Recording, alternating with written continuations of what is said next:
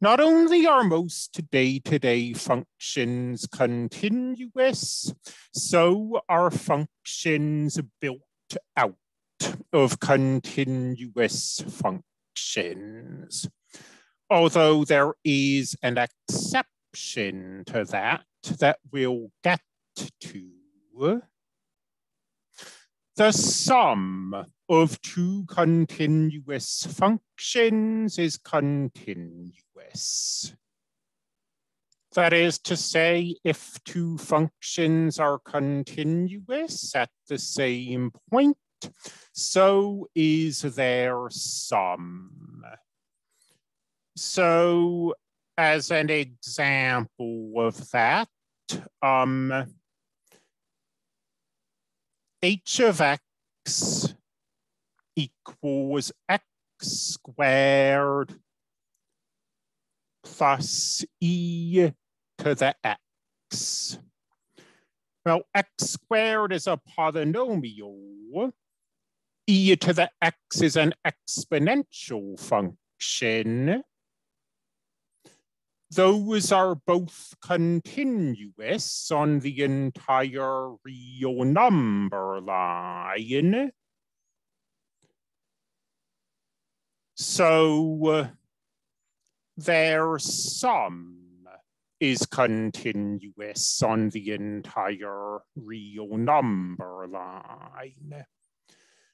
Subtraction similarly. In fact, let me just turn this plus into a plus or minus sign.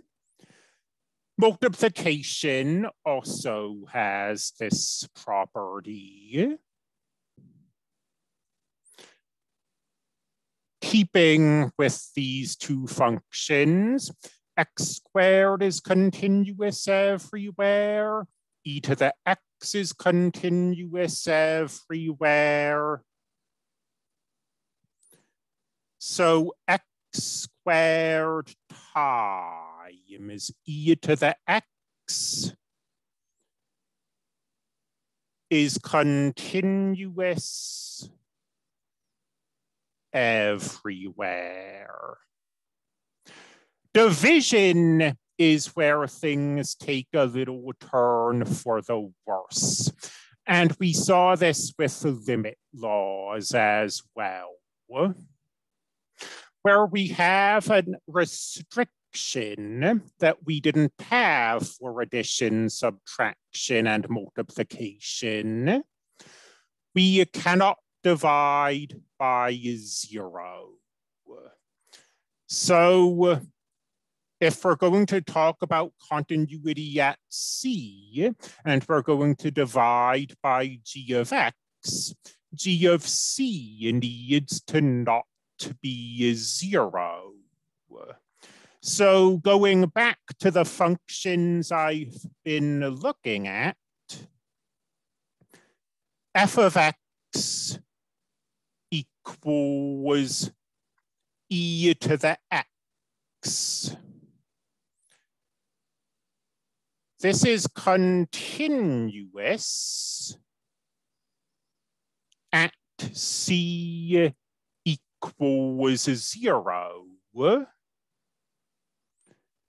And g of x equals x squared is also continuous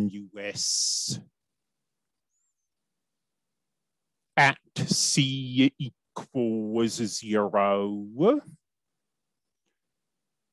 But e to the x divided by x squared is not continuous at C equals 0. If you took 0 and stuck it in here, you'd get a division by 0 error. So those are the arithmetic combinations. 3 of them are very nice. The 4th division is a little messier.